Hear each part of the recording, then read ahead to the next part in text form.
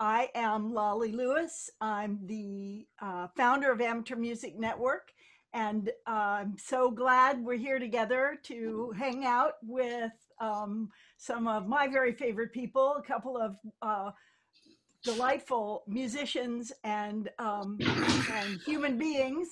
Believe it or not, we have both of those, musician and human being today. And so we're gonna. It's going to be a pretty friendly atmosphere because, as we've been seeing, a lot of us know each other. But let's stay muted and ask questions through chat. We really love to have your input and your questions, and I'll be relaying those into the conversation. But just to get things started, I want to go ahead and hand off to my co-moderator, Jerry Seamus, and our mentor for today, Rufus Olivier. And I'm just going to let you guys take it from here and talk about where the spirit moves you. You're a mentor and tour mentor. Okay. Hey, Ruth, do you mind if I just say a few words too before you start? Go. Okay. I don't know if you guys are all musicians here and you have those moments where you can think of like, oh, wow, that was just so sublime. And for me, one of those moments was when I first moved to the Bay Area and went to hear the opera. And I was sitting way up in the standing room, only way in the upper balcony. And I heard that bassoon sound and looked down and saw Rufus playing with such passion and commitment. And, the orchestra sounded so fabulous and the singers were on stage. And then years later, I got to play with him for a few years at the opera, and it was really transformative. So we're so lucky to have this opportunity to hear from Rufus. And I'm going to hand it off to you, and you can take it away. I'll mute myself and go for it. You muted yourself. We got to teach that to some conductors, Anyway, today I give this talk to a lot of universities, and it's about it's about a toolkit for helping them play, helping them practice. And in this toolkit is broken down into 3 categories: sound, fingers, and music. Now, I know a lot of you like to play. You like to play for fun. You enjoy music. You love music. You probably love music more than I love music. Who knows? But you're playing music. So a lot of times it's hard to get to I would like you all to have a great time when you go to your quintet, when you go to your orchestras. I want you to enjoy it rather than struggle doing it. And so I have a few exercises, some ideas to make it more fun, not such a chore to sit down and practice, but to actually enjoy practice rather than. And a lot of times, like for instance, sound. We talk about long tones and sound, long tones. Now, I actually believe the long tone is the most boring exercise in the world. And it is for me. So I basically I time these things. I timed how long does it take me to do these long tones, blah, blah, blah. And then I find out to go from the bottom of my horn to the top of my horn with the metronome set at, say, 67, I can pretty much do all of my long tones in 12 minutes. And when you think 12 minutes, of course, long tone, when you're playing long tones, it feels like an hour. But when you know that it's 10 to 12 minutes, that makes it a little bit easier psychologically in your head, So oh, okay. So I urge you to do these long tones. Now, after you may do these long tones, you might want to do something fun. Don't be afraid to, you don't have to just play, Mozart, Beethoven, or whatever. You could play something you like. You can play anything you like, something slow. Try your long tones out on a song. It could be any song. It could be anything you like. I have students, one student that she was very shy. And I found out that she likes Lady Gaga. So I challenged her to come to her lesson the next day, and she came to her lesson and she wrote out Lady Gaga and played it for me. But it got the ball rolling. You know what I mean? It gets the ball rolling in that direction with the long tones. And when you practice these long tones, your whole goal is to make the easiest, simplest sound possible, natural. You're trying to breathe from your diaphragm through the horn. Think about it. 10 minutes, 12 minutes, put that metronome, 67 or 76, 4 beats to a note.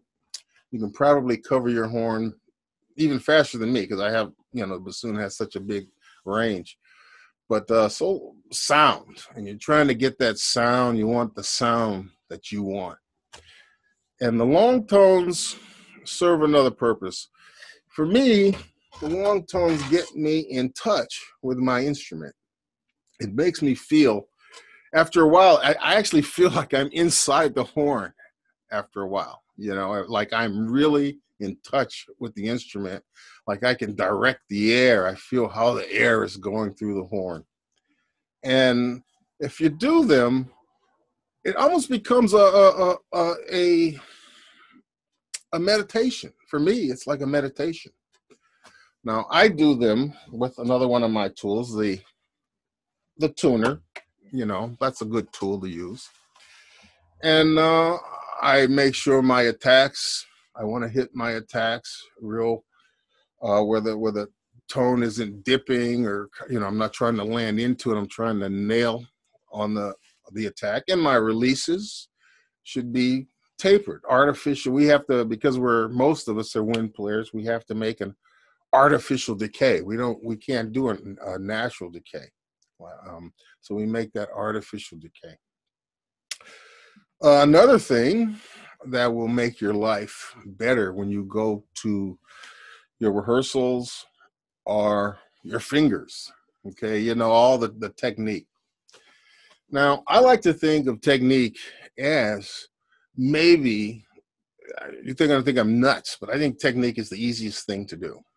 I could teach a horse to play the bassoon, finger a bassoon. Think of technique is just repetition, repetition, repetition. But also slowly. Now, you could run through, let's say you're practicing, just take one scale that week and you'll play maybe an etude. I know for bassoon players, Mildy, we have our scale studies. So we'll start on the key of C and we'll work in the key of C just for a week. Arpeggios, thirds, scales, things like that. That's about 10 minutes, 10, 15 minutes of work right there. And sometimes less, But remember to do them slow. When I walk through the hallways of the schools, I hear students playing passages, and they're playing them fast, then they mess up. Then they do it again, they mess up, they do it again. So what's happening? What is happening? They are literally training themselves to mess up. You're training yourself to mess. Every time you mess up, go back, mess up. That's what you're training yourself to do. So I tell all my students, I don't care how long it takes you to do this, Mildy. If it takes so long that I could go out, get a pizza, come back, eat it, and you're still playing, that's fine, as long as you don't miss any notes. So that's what I mean about slow. Slow practicing is really good. I use a metronome all the time. Another tool from my music toolbox. I use metronome. I'm using metronome too much. I use a metronome so much that I forget to turn it off. And I can look at TV with a metronome going on. I don't even hear it anymore. It's ridiculous. But it may even be best for bassoon players because of the awkward fingerings we have, the cross fingers and things like that, timing. So the metronome, the tuner. And by the way, when I was first starting to play, the metronome and the tuner, they were a ton. The tuner was a big box that you could heat a cold room with. It had so many tubes and things. But, you know, now we have kids have them on their phones. Same with the metronomes. You can carry them, put them in your pocket. So just consider that part of your musician toolkit. So you've done your sound, you've done your fingers, you got that. So that's what, 20 minutes, half an hour or something like that. Now we come to the reason, the whole reason why you're doing all this stuff. And that's the music. The music. When you first play your, you know, let's say you're going to learn a new piece. You're learning a new piece, you're practicing, your quintet is practicing. If you're by yourself, you're learning, you know, take it slow. Do not try and emote and do this and I'm going to be an artist. Forget the art. Forget all that art stuff when you're learning a piece. You're just trying to learn that, play that piece. You want to play the notes, you know. You're just trying to play. You're trying to get through a piece. You're trying to get from A to B without having to stop, you know, as much as possible.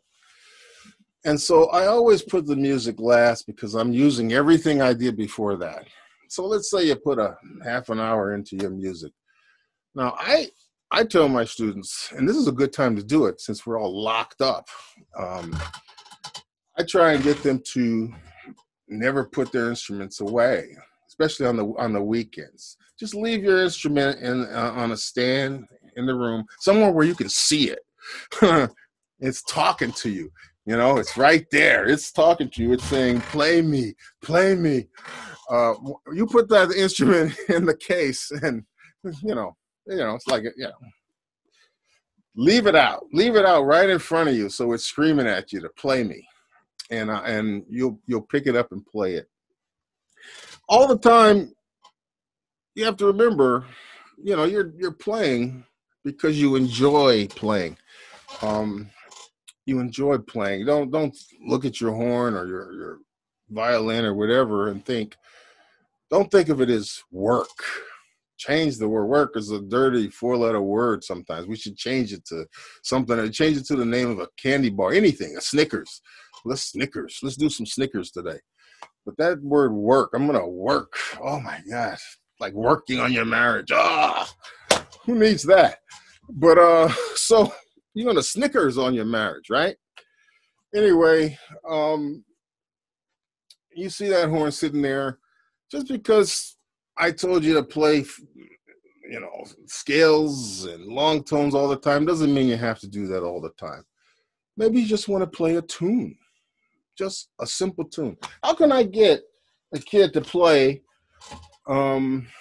Mozart if I can't get him to play a simple a simple tune? Let me see here. I'm switching my mic. I'll show you what I mean. Just nothing.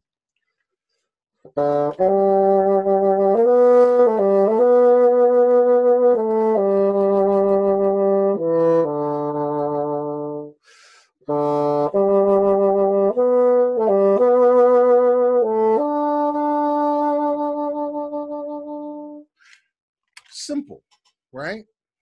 Any tune you like, any tune you want to play. It doesn't matter who it's written for. It doesn't matter. If you like that song, play it. Play it by ear. It's good ear training. Things like that. Switch that switch, Rufus. What? Switch that switch on your mic. Oh, sorry.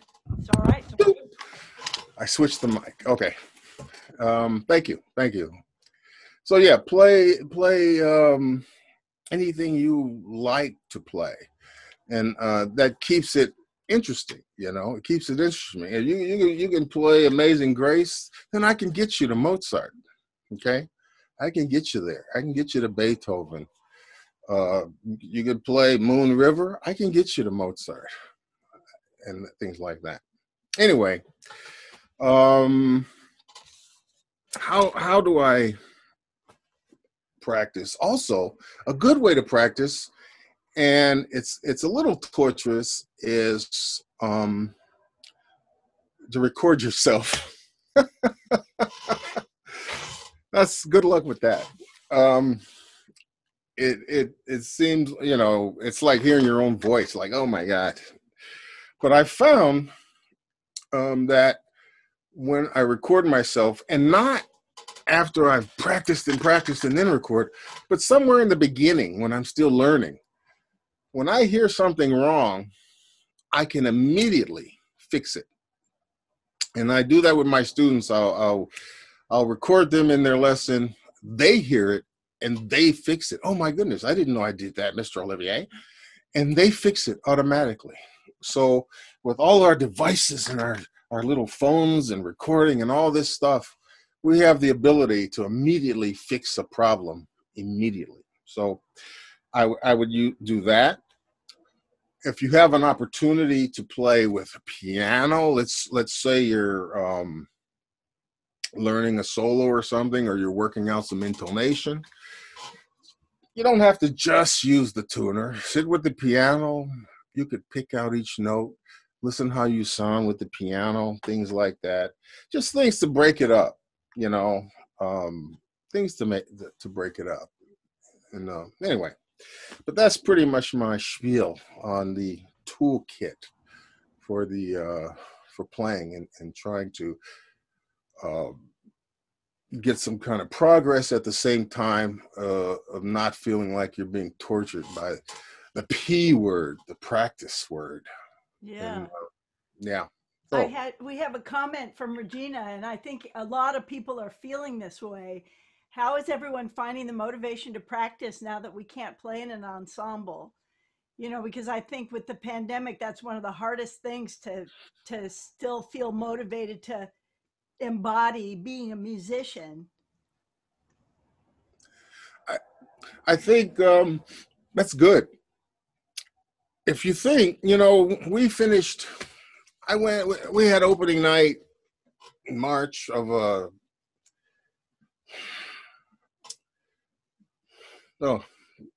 Midsummer Night's Dream Ballet. Fantastic score, unbelievable. Orchestra was working on all cylinders. Everything was perfect. Opening night, over the speakers after the show, don't come back to work. So I had opening night and closing night in the same night. A first. And I've been in my undisclosed location ever since. So how do I stay motivated? Hey, I have a bunch of psychiatrists looking at me right now. I'm going to use you guys in my shrink. I been in here playing from soup to nuts, and I've been finding I don't know why, but I'm enjoying myself. I'm enjoying myself because since I've been locked up, I actually feel like I'm making some musical progress. I can feel it when I record and play it back. It's like, oh my gosh, this is better than when I left work. I'm going to be better when I get back to work than when I left. Oh my God. And so for me, that's an inspiration. And if you sort of stick with it, I challenge you all, 15 minutes a day. 15 minutes, what the heck? Pick it up, play Amazing Grace, and then go look at TV, you know? If you say, okay, I'm going to play 15 minutes, I guarantee you it's going to be longer than that. But 15 minutes, no guilt after that. And once you start seeing yourself get a little better,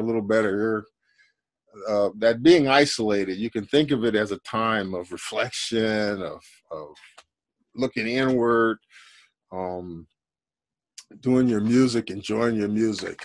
And for me, I was telling Jerry and Wally before we got online, I've been doing this since, you know, I was 15 years old and playing concerts. So for me, this year is like a weekend off.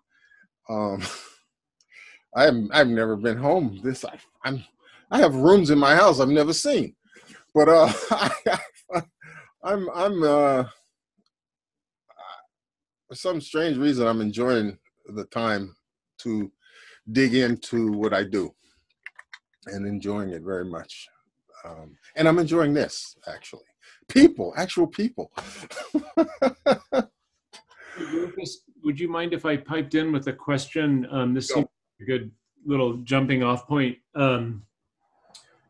you know, you've played at the opera and the ballet for good 40 years. And I'm wondering if, have you ever, when you're really in the thick of it, looking back on, you know, before the pandemic, had you ever experienced any feelings of burnout? And if so, how you maybe were able to shift away from that? I hear what you're saying about now suddenly we've had this time at home for 7 months and it feels pretty darn good in a way.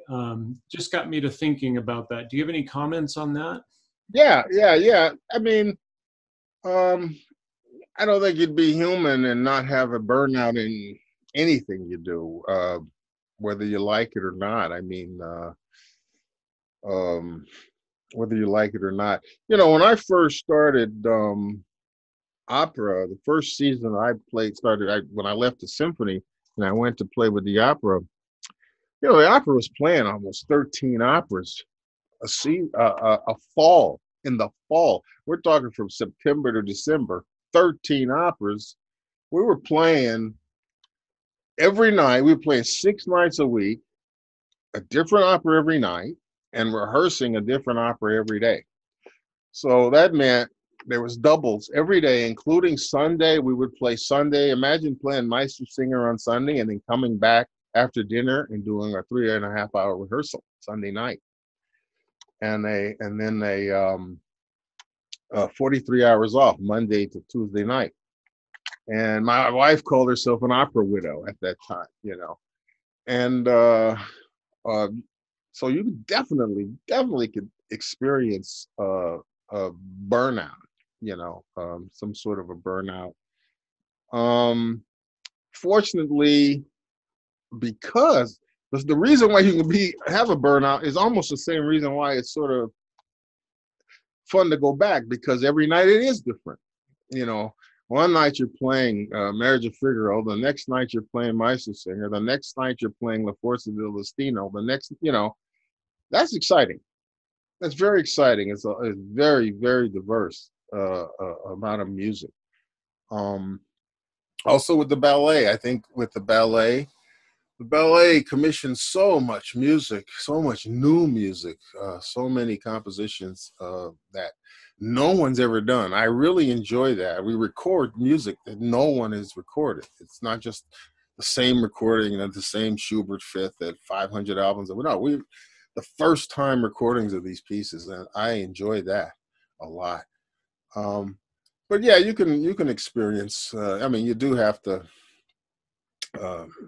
step back for a little bit, but it's never caused me to ever think I don't want to do this anymore, ever. You know, first of all, this is all I can do. That helps a lot when this is all you can do. Yeah. So yeah, but I don't have any burnout. I don't feel any burnout, you know. Great. Except when I play French opera.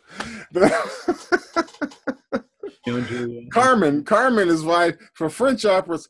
Check this out. Next time you go see a French opera, and I know some of you may love French opera, but there are so many false endings in French opera. You think it's over, and it just keeps going. You look at the clarinet player, and you roll your eyes. It's never going to end. So stay away from French opera festivals, okay? All right. We have some folks kind of want to get into the weeds on some technical stuff, but before we pivot, one thing I just wanted to point out, for a lot of amateur musicians, I think some of the mental exercise of why am I playing has to do with I'm not who who am I playing for? Like, am I playing for myself? If I'm not playing for an audience, why am I playing? And I think that issue of kind of what's the motivation as a musician is important to be able to enjoy, just, you know, maybe even just walking out on your front porch and, like you were playing earlier, you were playing Amazing Grace, just going out and playing a little something to the to the Yeah. leaves in your garden or something. Right. Well, it's I have some friends that retired, and a few in particular, and he would call me, we would talk, and he says, Ruf, I get up every morning and I still play my oboe every morning. He says, what am I doing? Why am I don't do concerts anymore. I just get up and I play my oboe every morning. Am I an idiot? Am I a fool? And I just tell him, I says, you know what? That's what you do. That's what you do. That's who you are. You don't have to have a reason to play. You play because you like to play. It's just that simple. I'm not missing an audience or anything like that. Some of the greatest moments I've ever had in 43 years have been in these little rooms right here when no one is heard. No one has been there. I don't know if I'm playing for myself as much as I just feel good. I just feel good. If I don't play, let me tell you something. Don't tell anybody. It's a secret. But if I don't play my horn, my wife won't let me in the house. Okay? If I come in there, she knows. She says, have you played today? I said, why would you say that? She says, because you're acting funny, a little snippy. Go play something and then come back. And so, this is for me. It's an addiction almost. I don't know what to do. Would I be able to retire? Yes, and I know that because I feel like I'm retired now, but I'm still playing and I'm fine. It doesn't matter who here. For me, it doesn't matter if anybody's around. I'm just doing my thing in here, having a good time. As long as my family's fine, I'm fine. But just play for yourself, play, and go out on your deck and play some notes. The neighbors would love it. Neighbors would love it. I think my neighbors would throw rocks at me, but the neighbors would love you guys. Yeah. Looks like we have some chat questions. Lolly, should I go ahead and read those? Oh, I think Lolly's muted. I'll go ahead and read them. Okay. So this is from Wendy. Sorry about that. Wendy Jacobson. If we had 15 minutes only for warm-up, what would you do? What would you recommend? And then she also had another question. What are your thoughts about Léger bassoon reeds? Very good. Let's start with that, and we have a couple more questions. Okay. Yeah, and oftentimes because of the commute, I do have only 15 minutes or 10 minutes if I'm lucky for a warm-up. The perfect warm-up for me is to do some long tones and then play an etude, something like that before I play. But if I only have 15 minutes, I'm just going to do the long tones. The long tones are going to put me in touch with my horn. It's going to put me in touch with the horn, make me feel part of the horn, and everything else will follow. It's when you're not warmed up right and you feel disconnected from the horn, it doesn't matter how many scales you play, but when you play those long tones, you get into the horn, you feel part of the instrument, and I use it. I might as well just be, that's the way I feel about long tones. I feel like it's one of those things, and I get into that mode, Sometimes I put my feet in some hot water. I don't know. It gets kinky. Go on. Great. All right. Let's see. This is from Bob Kostler. So he writes, I retired and took up the bassoon as a 60-plus-year-old, having never played an instrument. Any suggestions for someone who is learning to sight read, learn rhythm, and voice this beautiful instrument? Oh, that's wonderful. Well, congratulations. You have come to the other side. Good for you. This is good for you. Taking up an instrument is going to keep the old noggin good. I think we have a brain doctor around somewhere. But the taking up that instrument is really gonna keep that plaque off the brain. And some tips for starting out. Let's go to the Ligier reed. I think you should use a Ligier plastic reed because now you won't have to deal with reeds. I carry a Ligier reed in my bassoon case. It works very well. It's for me, it's a backup. For some of my colleagues, it's their main reed, you know, and they sound fabulous on it. It's all what you want to play. But I would definitely go with an artificial reed so you're not fighting that stupid reed trying to play. That's the biggest tip I could give you. Get a good Ligier reed, and then you'll be able to do your long tones, play some long tone, play some scales, play some simple songs, do everything slow, play songs you like.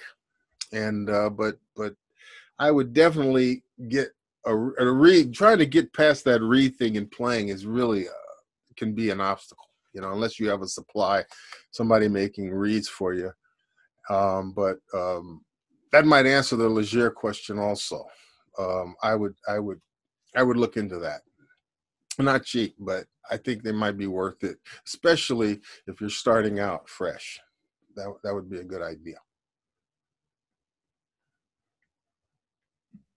Excellent. Rufus, I have a question for you. That it's a little bit related to the reeds situation. I remember at the opera, sometimes you would change vocals even before a specific solo that was maybe in a different register. Is that something you recommend for students? Me? Change vocals? Me? Well, that answers that question. So, yeah, you know, let me tell you something. You can't have any pride and play the bassoon, okay? There's no, you got to do what you got to do, okay? If your reed's not hitting that high D, you better find a way to make it hit that high D. I'll tell you a story, little story, short story.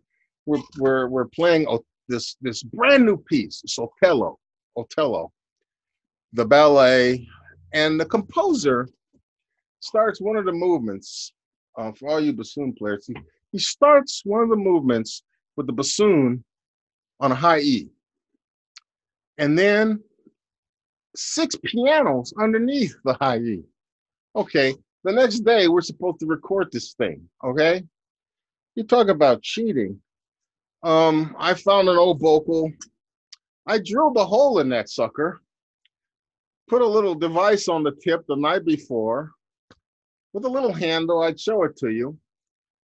And in order to, I had to play the high E and then come down chromatically on a scale. Now with the hole in the vocal, that's impossible to do.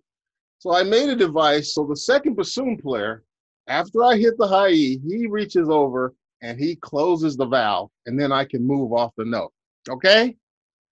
I'll do anything. I have no pride whatsoever about making it work. So yeah. I'll change a vocal. I'll change anything if it works. So there you go. You got to get great. Greg Barber. He grabbed. I remember when Greg looked over and he saw this thing hanging off my vocal, and he's like, "What the heck is that?" I said, "That's what you were gonna pull when I play that E, and you pull that thing, pull that lever, and I can pop off that E." And we were a team. Four-hand bassoon playing. That's right.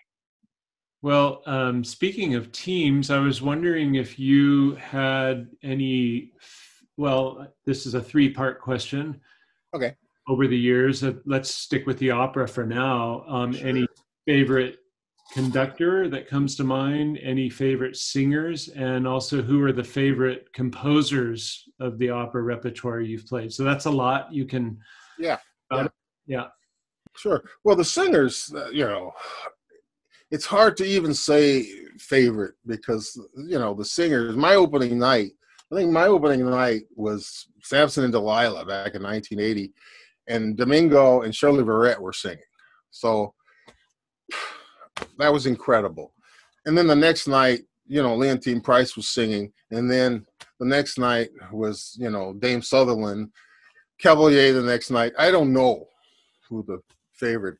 I'll tell you one of the most exciting nights I've ever had in my life is we were doing Aida, Pavarotti, and Margaret Price were singing.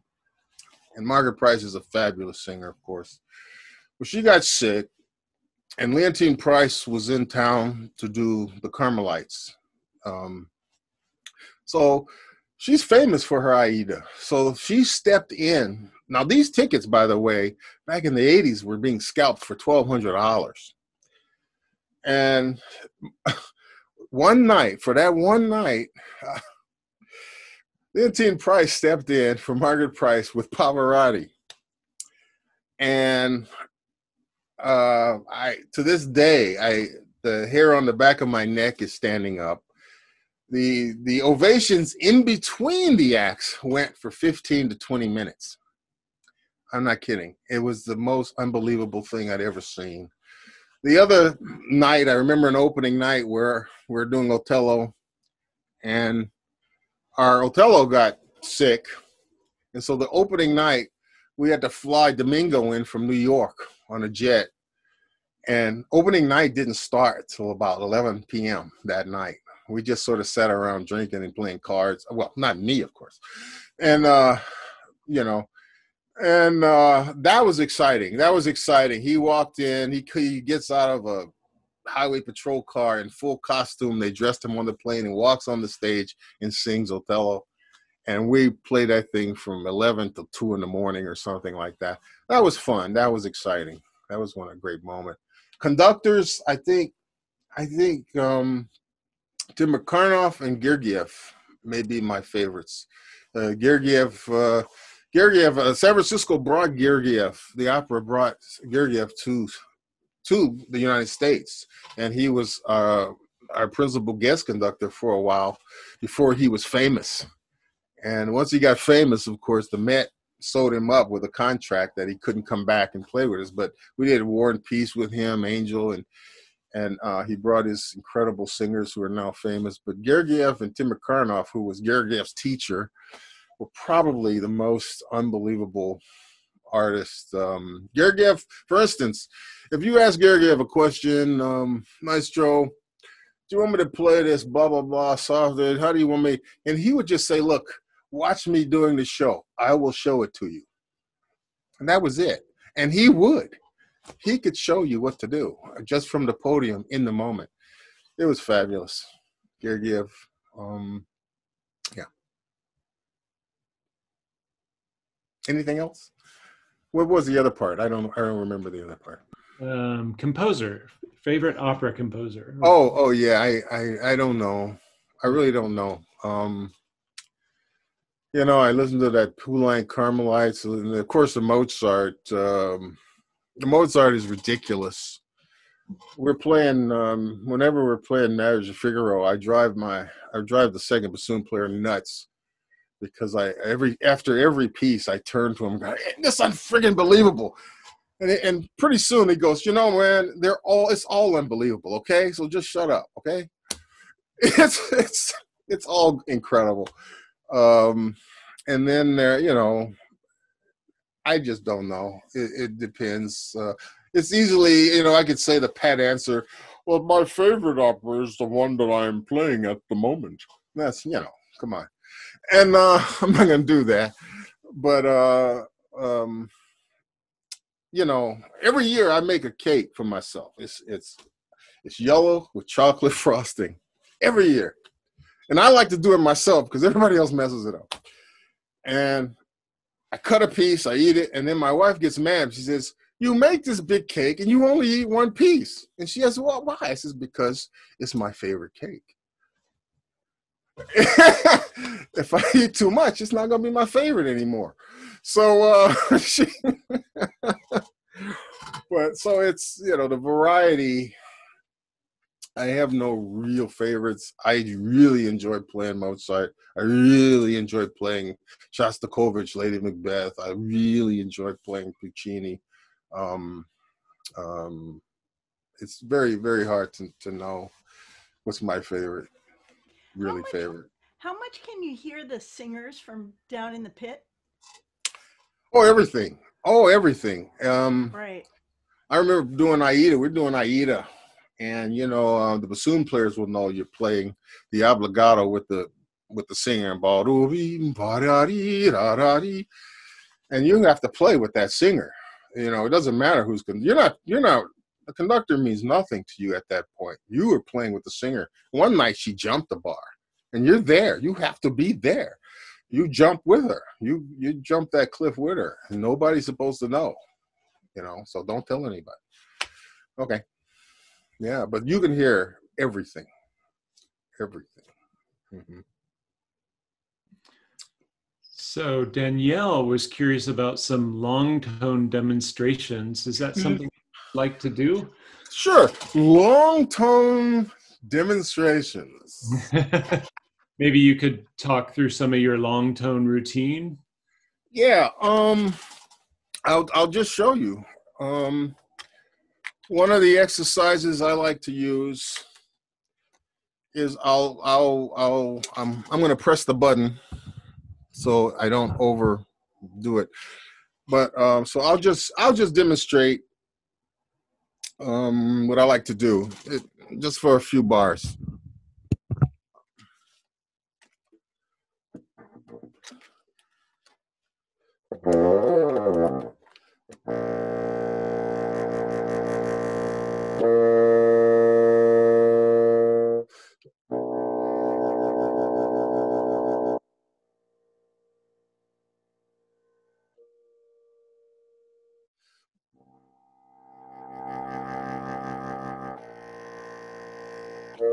Things like that. You can do. You can have crescendos, diminuendos to that.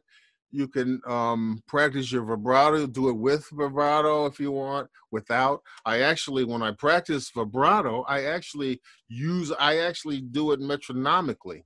So you will hear the beats.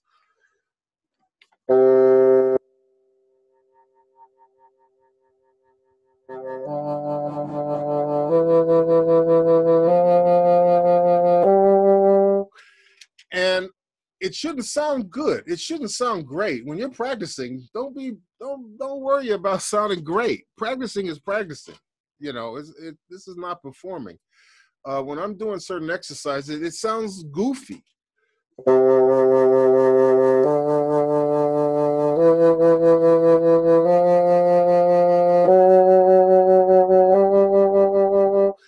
But it also helps me get control of the vibrato. It works those muscles that will control the vibrato.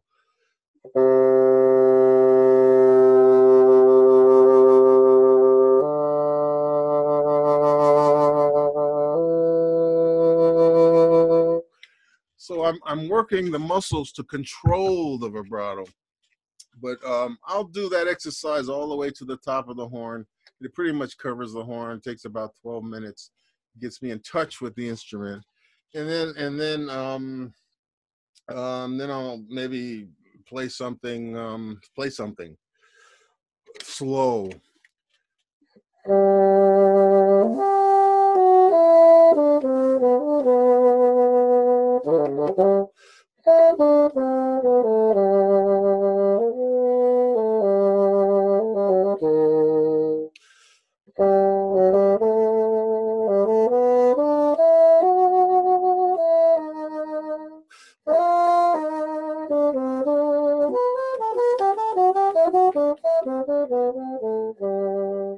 And you play something slow to exercise those long tones and stuff like that. Yeah. Thanks. That's great. Thank you. Yeah, no problem. No problem at all. Wendy Jacobson says that one time something flew off the stage and broke your vocal. Is that true? It's true. It is true. How scary. Oh yeah, it's okay. We were doing Elixir, the Elixir of Love, and I don't know if every bassoon players know that piece because it has the una furtiva. So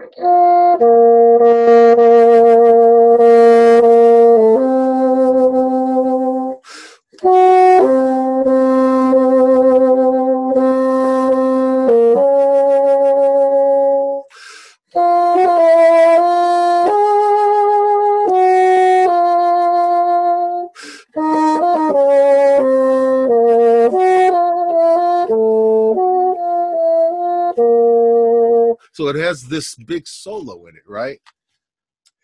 So I play this thing, I play this solo, and I'm just sitting there right afterwards. All of a sudden, a football comes off the stage, hits my vocal, cracks the reed right in half. The vocal is down at this angle now, and I can't play anymore. I can't play. I can't play. The reed is split. There's nothing I can do. I am not, I'm Thank done. goodness the solo was over. The solo had just finished. The opera was almost over. So I just sat there, enjoyed the opera.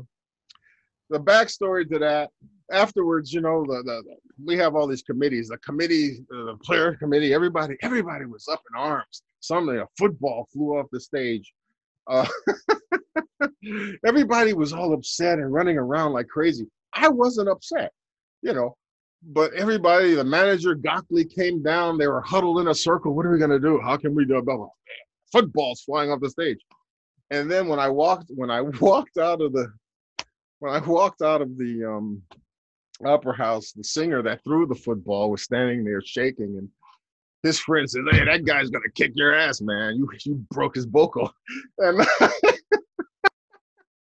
I just walked up to the dude and hugged him. I says, "Man, don't worry about it. You can fix the vocal, okay?" But yeah, it happened. It's true. That's quite a story. Hey, Rufus, one quick thing. For many of you who go to the opera and enjoy the opera, this weekend the opera is going to be not live streaming, but streaming Tosca. I'm not sure what year that performance is from, but I saw that. It came across an email this morning, and it did remind me of an anecdote that Rufus told me about Tosca, that when you first joined the opera, Rufus, I recall one of your first things you did was Tosca, and you said that the opening page of Tosca is very complex rhythmically, and the whole page went by and you had no idea what was going on, which is really a testament. I know a lot of your background is probably coming from a more symphonic life where things are a little bit more regular and familiar repertoire wise, but learning that opera repertoire for the first time, I imagine those first few years were very, very challenging. And I wondered if you could just talk about the difference between symphonic and chamber, I guess, versus playing. You alluded to some of that earlier. Yeah. I remember that the Maurizio Arena was conducting, and Tosca starts. The conductor just does this, and I was playing with the older opera orchestra that they know this stuff backwards and forwards. I was fortunate enough to play, with all those. So he flicks his baton. The orchestra takes off like a horse that's been slapped. And by the time I even put the horn in my mouth, they're at the bottom of the page. And Phil Fath leans over and says, "Welcome to the orchestra, kid."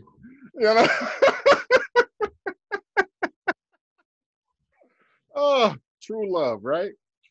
But as far as symphony, opera, and chamber music, modern music, so I played, symphony, LA, San Francisco, opera, and ballet. I've played everything now.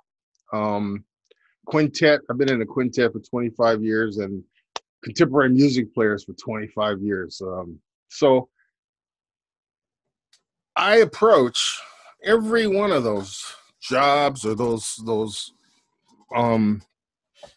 things the same way a good field goal kicker kicks the ball. I heard a kicker on the radio, I forget his name, but somebody asked him, "How do you kick the ball? I mean, when you're 10 yards away and 50 yards away?"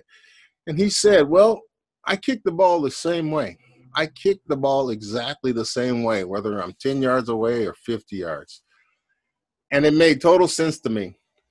My approach to all of it all starts with the chamber music. All starts in that quintet and that trio. That's where you learn how to play. In those small groups, those duets, those trios, those quintets. That's where you really work out. Some of when you play in your little groups and then you go to an orchestra, most of the woodwind players are just sitting there a lot of the times while everybody else is rehearsing the strings, but in these quintets, you're on the spot. You're on the spot all the time. You're learning how to maneuver and weave in between. My job as a bassoonist, I feel my opinion, is somewhat like, I call it the mortar between the bricks of the woodwind section. I feel like I have a responsibility to support and make everybody around me sound better without them knowing it, of course. But I am the mortar between the bricks. Sure, you have to step out and you play a solo at this, the bassoons have a big moment. But 90% of my job is supporting my flute player, my oboe player, my clarinet player, anybody around, and trying to make them shine, And if you can do that without them knowing you did it, then you've done your job. You should get in and out, and nobody should, mission impossible. Get in and out, and they shouldn't know you were there. But I do that in the symphony. I do that in the quintet. I do that in the ballet and the opera. And secretly, and don't tell anybody, I'm actually controlling everything, but they don't know it. Oh, that's weird. Nobody knew it. Yeah. That's really great, though. I love that story because it just shows, to me, that's what musicality is. Getting in and being part of something and making it better without it having to be about you. Yeah, exactly. And the chamber music, I recommend the chamber music. Play as much as possible.